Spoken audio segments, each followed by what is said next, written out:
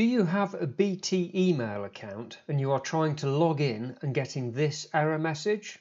I have tried logging in using my default browser Chrome. I've also tried Edge, and I've also tried logging in using Chrome on my Android tablet, and I always get this message. I found a very simple workaround.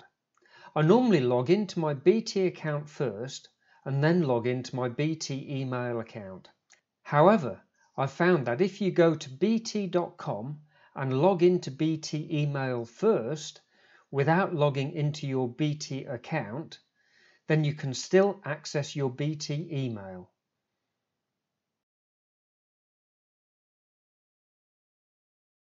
I have found this discussion in the BT community website with an update from BT that shows that they are aware of this problem and are working on a fix. However, in the meantime, I hope my workaround allows you to access your BT email successfully.